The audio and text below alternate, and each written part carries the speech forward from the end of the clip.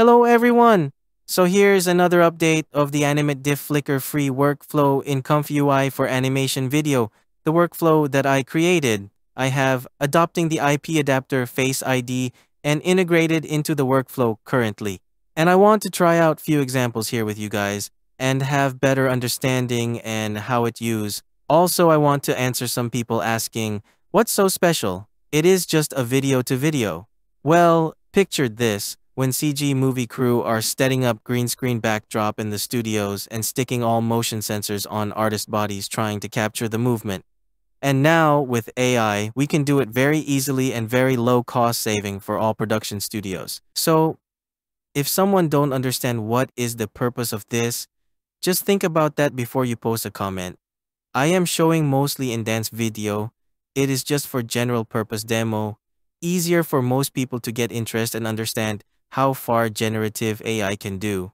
So let's start our session.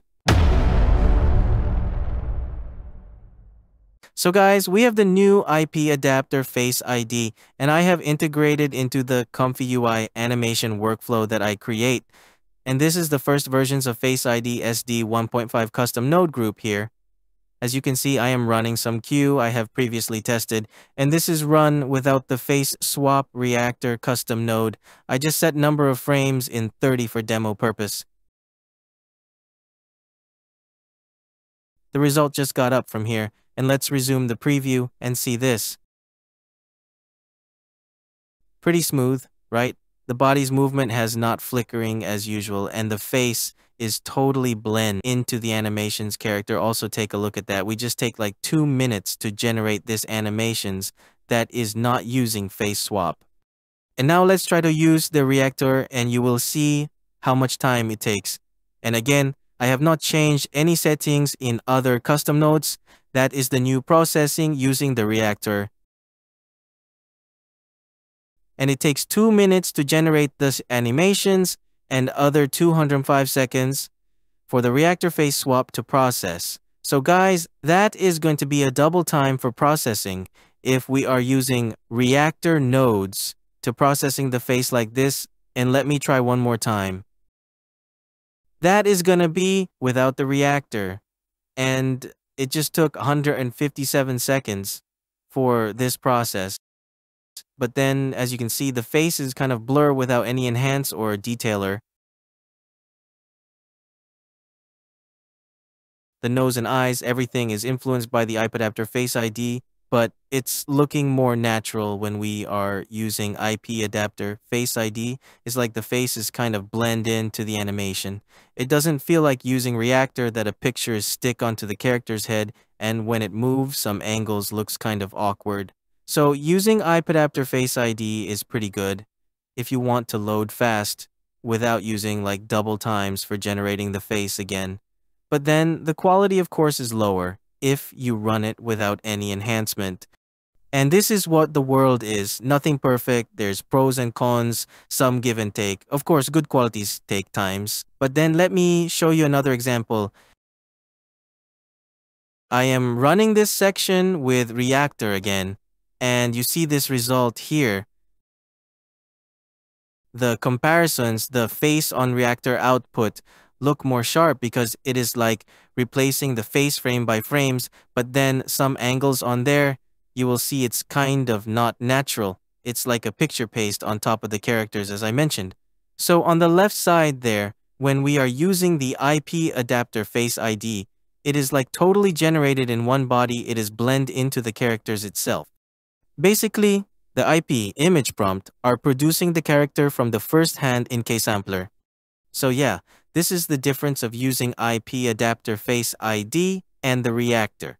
As always, there's give and take if you are using faster processing method. Of course, lower qualities. But then let's try the newer FaceID models, which is the FaceID Plus version 2. And let's integrate this nodes group together in the workflow, and we can try with the version 2 FaceID Plus. Let's connect the IPadapter with this one, and we disconnecting the previous FaceID nodes group.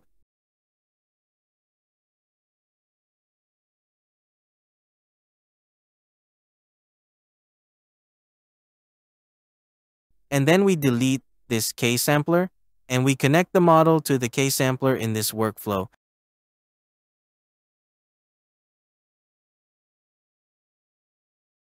Let's generate one more time and see what we get.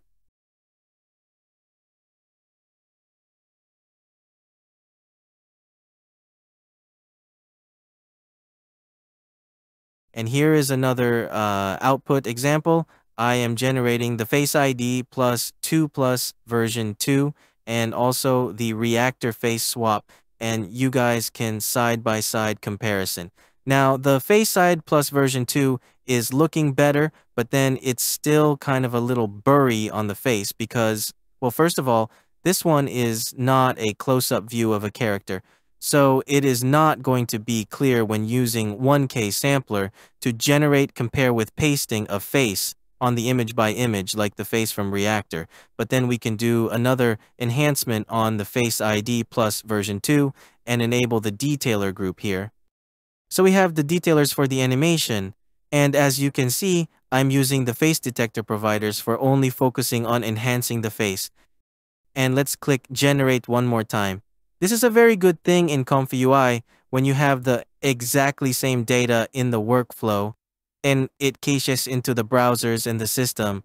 And then once you enable another new custom nodes at the end of the flow, it's just only running the new added nodes. Okay, so I did something wrong here. It's kind so blur. It couldn't be happen after detailer and still blurry, and this is a my bad here, haha.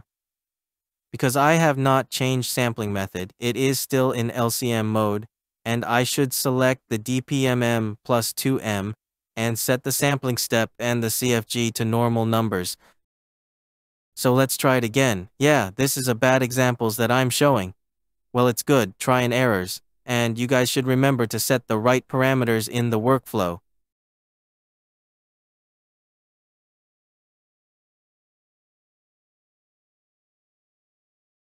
You see the eyes is clear up, and yeah.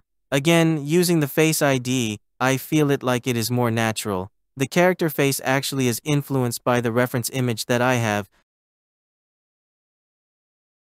Yeah, so here's the side-by-side of the reference image, okay?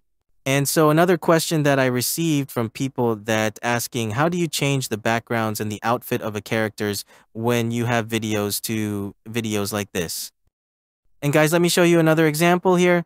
So I have IPadapter, like a normal IPadapter in this workflow. And then you can use, like for instance, like my examples here. I'm using a fireworks pictures for a background referencing. And then I'm using the AI girl face image for the Face ID plus V2 IP adapter groups. And I'm using the display card in the provider loading. And that is mostly how you're done with backgrounds influencing with IPadapter. And then we enable the after detailers for phase enhancement. I set it to 0.35 sharpening. So other thing, I have not changed any settings on here. And also, I'm using the DPM plus 2M, and I disabled the LCM LoRaS. And I'm just purely using their realistic visions checkpoint models. I don't like to use too much LoRa in my generations. And here's the text prompt. So basically, you can influence the outfit of the characters and the backgrounds of the videos in text prompt as well. So in here, as you can see, I'm telling the AI that fireworks on the sky and then walking on the snow, ice lake, and then telling the AI that the character's outfit, what color is that, and then what the hair colors, etc. And the face is influenced by the face IDs in these note groups. And let's try it with a shorter frame numbers. Let's say I put for these, so just for demo purpose, we can load it faster. And let's click run and see.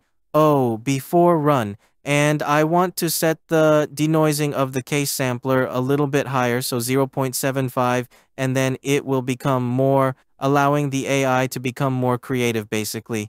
And I set the Face ID in this group as high as I can, and then the Face ID LoRa loader, I like to set it like 0.65, just get a little higher, more influence the face looking. And yeah, everything is good, and let's click run and see.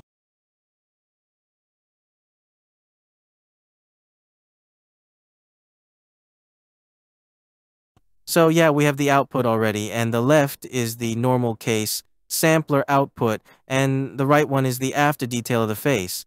But this is not a good example for face detailing because the character is kind of too far from the camera view. But then you can see that the outlook and the backgrounds, the character outfit and the backgrounds is influenced a lot by the IP adapter and also the text prompts. So yeah, you guys can do that with this method. The better you have in the IP adapter. The normal IP adapter is image that without characters. So the AIs are easily more understanding what kind of background the AI can use for the output videos. And another way you can use the text prompt to describe what kind of outfit the video's characters are wearing, like the hair color and like the black shirt here. So I have defined that in the text prompts. And then, yeah, as you can see the IP adapter in here, I'm just purely using a background image to describe the fireworks. And in the text prompt here, I describe what color of the clothing and what color of the hairstyle, etc. This is what it should be. As you can see the controller preview here, it is most likely less objects behind the background is better output for result. Okay, here I load up another videos for a better close-up character examples. So we can see like a clear face effect from the result output here. So I have not changed any settings on here, just the videos, the source videos, and I click. Okay, let's try click one, run one more time, and we will see another different way.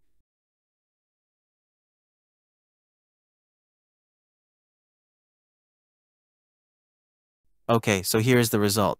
As you can see, the background is influenced heavily by the fireworks image that I have. And then it doesn't affect much in the detailers because I have set it very low in the denoising and the refiner ratio, so I just let it more naturally, looking like animations, videos. But then sometimes the text prompts is a little bit bitchy that they ignore your text instructions of colors, of the clothings, or what kind of characters you want the output is doing. But you can try it again and generate it again with different text prompt to try an error. But then mostly this is how the method of using this workflow and you can influence the thing. And one more thing in here is pretty cool. We got the eyes knowing on the backgrounds and it does provide it by the output here. So yeah, basically this is it. This is how we can use this new workflow, having a unique face for the characters and without the reactors. Another new way, I would say another new way to create characters in animations, videos, and also changing the backgrounds and the character's outfit so you guys can try it.